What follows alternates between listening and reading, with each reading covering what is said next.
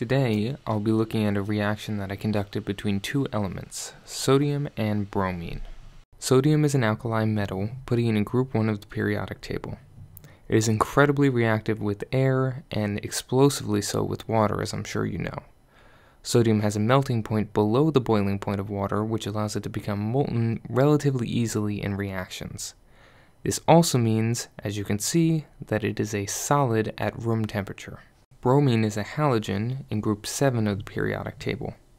It is a liquid at room temperature, but it has a high vapor pressure, so it evaporates readily into a reddish-brown gas. Bromine liquid is a dark red color, as you can see here. The boiling point is only 59 degrees Celsius.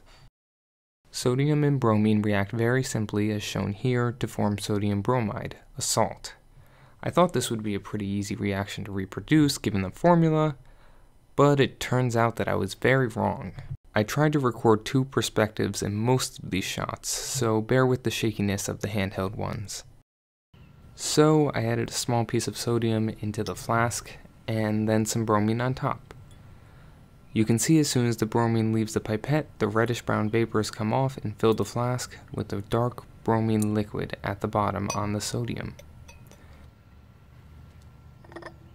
With a little shaking, nothing really happened. Given this, I figured the activation energy, without doing any real calculations, was too high to start with room temperature chemicals. This, or of course the small oxide layer that formed on the sodium from storage, prevented the two from reacting. So I broke out the propane torch and tried to heat up the sodium to get it molten, and more likely to react. You can see that the bromine vapor is much thicker now compared to before, and slightly lighter in color, maybe suggesting some sodium bromide was formed. It also means, though, that bromine was evaporating quickly. Nothing impressive was really happening.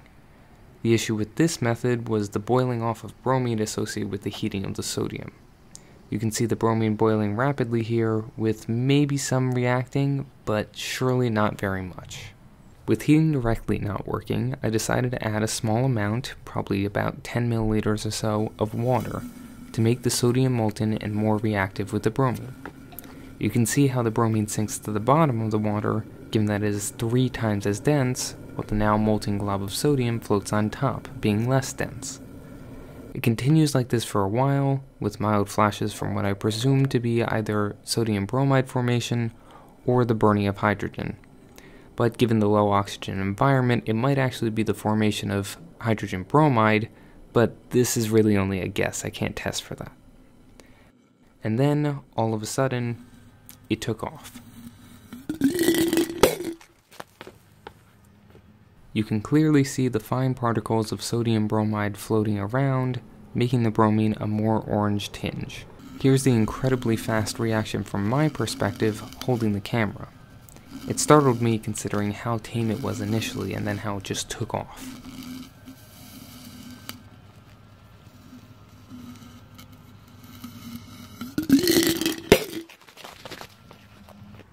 So what would any logical person do after being startled by an out-of-control reaction? Well, repeat it, of course. I added more sodium, and this is what happened the second time around.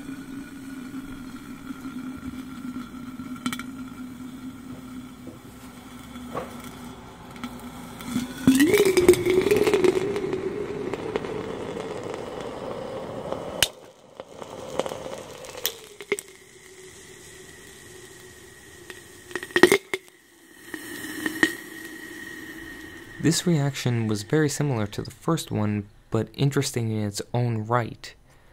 There seemed to be 2 different parts, and the products created ended up actually taking on a charred appearance. You may have also caught the flame that appeared at the top of the flask. Luckily, I got a somewhat decent aerial shot of the reaction, although it was a little far away as I was concerned that it was going to erupt again.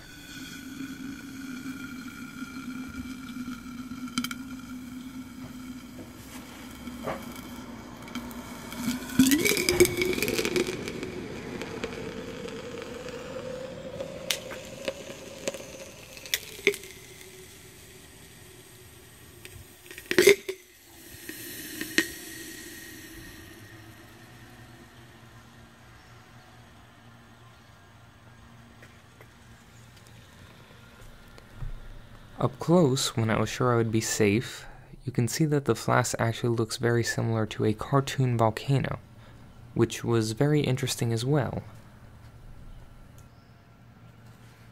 The heat of this second reaction actually was able to break the glass flask.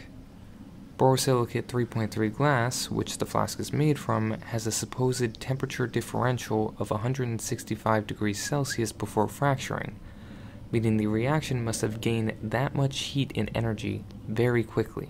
This is even with the water to dissipate some of the heat gained. This was just a fun little video with nothing too incredibly analytical or scientific about it.